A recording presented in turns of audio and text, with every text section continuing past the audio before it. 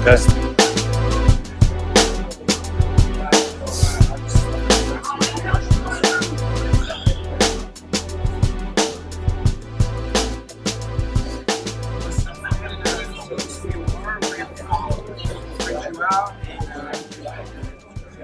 Okay, so my name is Rudy Napolitano. Can you hear?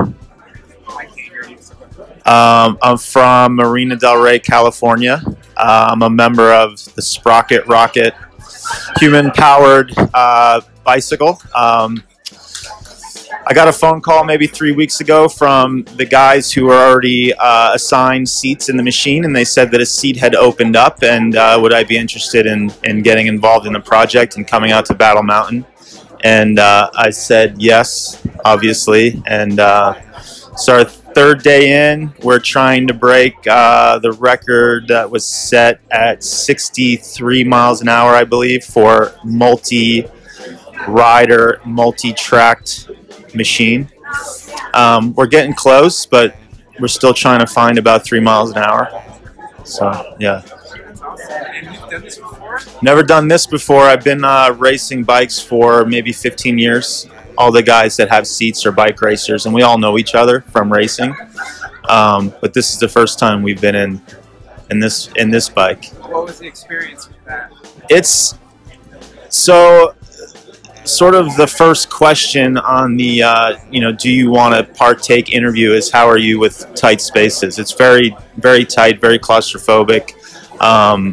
Not as much air as you might like, because the more vents you have, the less aerodynamic it is. So it's an intense experience, and it's a 7-minute effort. It feels like an hour, but we all enjoy it. That's why we're here. That's really awesome. You know who you remind me of? Who's that? What do you think I'm going to say? I don't know. Benedict Cumberbatch. Who's that? You don't know who he is? No. He's an actor. He played Doctor Strange. I gotta look him up. Yeah. Benedict Cumberbatch? Cumberbatch. Yeah, and he played in the movie Imitation. Anyways. Yeah. Yeah, just a little bit of like, but that's cool, man. Yeah. So you race like what kind of cycling? Road racing, yeah. How does that work out? Well, it's a completely different dynamic than this. You're in a group of people on your own bike, and you're using drafting a lot. You have freedom to sort of go where you want to go within the race. With this thing, you're completely locked in, to this very restricted position. And, it's a straight line, and it's all about timing, and not just timing of the machine, but timing of the riders. We're all riding in the same pedaling cadence, on the same chain. And so to be able to time that, not only that within the 5 riders, but to enter this speed zone where you're at your max and you're going to be going your fastest. Like it's a lot of, every time we do a run, we learn, so we've got maybe 8 more runs to try to break this record. What's the record again?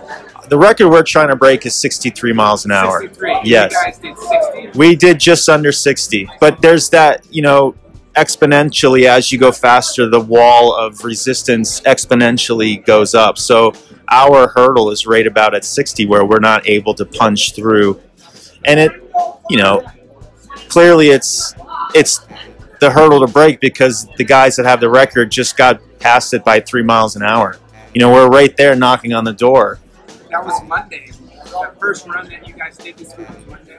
Was Monday. Today we actually posted a faster time, or a faster speed going through the speed traps, but the qualifying times to get into the night runs have been increasing because everyone's getting faster. Oh. So even though our speed was the fastest today, we didn't qualify for the night runs, which is fine because we're all tired. We've been doing 2-a-days. So we've got a couple things we're going to try. We have our engineers doing a bunch of things to the body of the machine to try to help us with aerodynamics, but this blew me away. This one, right? Yeah. I've never seen anything like this. So I didn't know what to expect either, because this was my first intro into this culture, was hopping in this thing. And then when we came here, like, you could clearly it stands out. Like all these other bikes are 2 wheels and they're maybe 6-7 feet long. This thing's over 40 feet long and weighs 800 pounds. It's got 7 wheels. It's got 8 wheels, I believe, 4 in the back and 4 in the front. It's a totally different beast, you know. So how much time did you get to prepare? So I feel like the fitness part, the pedaling part, we've all been preparing for 15 years. But the timing part of it, the sitting in the machine and learning about the inertia, this thing has so much weight that it picks up speed slowly, and getting in sync with our teammates, that was all a very last minute thing. We've been working on it for maybe a month. I've only been in this thing maybe 4 times, you know, so it's insane. So I have to ask, have you guys crashed?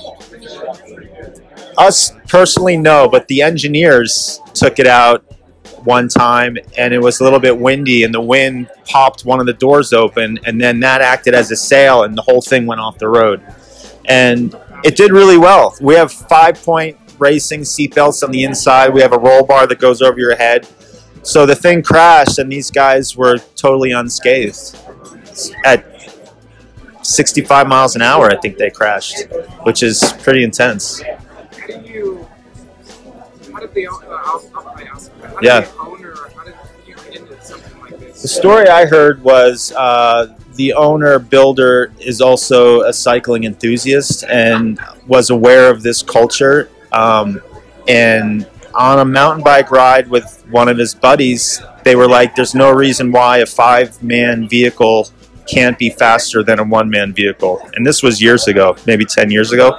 And that was the seed that was planted. And ever, you know, since then, I think that took them 4 years to build this, you know. So since then, it's been a concept, and then it eventually became a project, a physical project. And then eventually, you know, they put it on the road and started looking for riders. And that's where we are now. So, yeah. The last time one of these was brought here was in the 70s, I think. The last time a 5-man machine was brought to Battle Mountain. Actually, that's not true because they've only been coming here for 20 years. So the last time one of these ran for a record was in the 70s. I'm not sure where they did it, what track, what piece of land, what road. But this is the first time one of these has been seen since then going for a record. So everyone's like, you know, curious, as are we. Is that the world record? World record for this class, yeah, 63 miles an hour. It's a lot harder than you think because this thing has so much weight to it. To get it up to speed, it's like you really have to time your effort and not blow all your watts. And so you guys all have to be in sync and then gradually push it. The analogy that I would make is pushing a car that's dead. You don't just start pushing all at once, right? You wait for it to move a little bit, and then you push a little bit more. And as the car starts rolling, you push more and more. Because if you go into it all the way from the beginning, you might move it, but you're going to lose all your energy. You're wasting all your energy.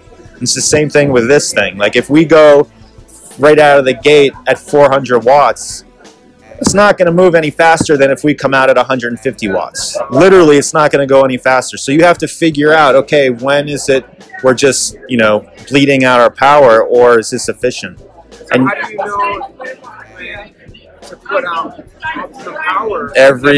That's the thing. That's the whole thing. You have 5 miles to get your machine up to speed, and then you enter this speed trap. And that's the whole thing, is how, you know, every machine is different on how they're going to get themselves to that point where they want to get timed. You know, you have 5 miles to get it together. We've tried everything. We came out really hard one day and tried to maintain. We went totally relaxed into, for the whole first 4 miles and then hit it at mile 4. There's, you know, numerous ways you could approach it. And then the wind, well, the wind's not so much because there's, after a certain number of watts of wind, the run is illegal anyway. So the idea is that the wind isn't going to help you. So today we had a tailwind, so I think all the runs were illegal, but we still came out. And what does that mean? It means that I think it's 3 knots. If there's more than 3 knots of wind, you can take a run. But if you put up a fast speed, it doesn't qualify as a record breaker, because the idea is we don't know if the wind helps you. So it has to be less than 3 knots, and I could be wrong, whatever the number is, of wind for your run to be considered as a record. So even though today was blowing like 15 knots, everyone came out because I think we all consider it a practice run. Like, you have to practice, right? So whether or not it's going to count, you still get to practice your timing. You get to practice the whole thing, you know? So, Wow. yeah. Do you do this cycling as a hobby, or is it So I work for a tour company. We give tours on bikes. I've also been a professional racer. I've also been a coach.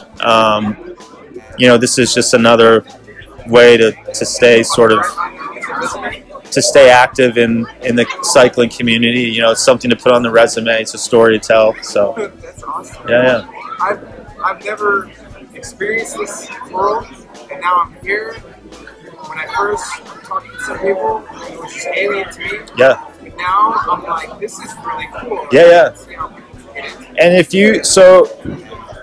And you'll notice that if you talk to a cyclist, if you interview me, I'm a cyclist, interview an engineer next, and you'll see that the dialogue or the way that's conceptualized, you know, the difference between a cyclist and an engineer is completely different. Like, the engineer will be telling you about, like, the importance of, you know, decreasing drag and how polishing this part of the thing makes you, like, it's crazy how much you could sort of get involved in the little idiosyncrasies of the sport, of the... That helps, or does it, as far as if the cyclists do. I think for me being just the power, I'm interested in what they're doing, but for me, I just want to be able to perform for them so that their efforts are, you know, don't go unnoticed.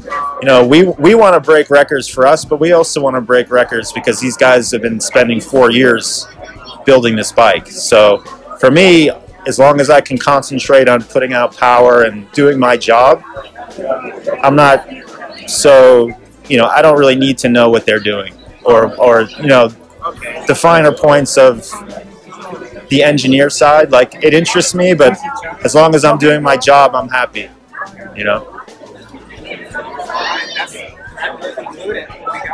I hope that's all right. Yeah.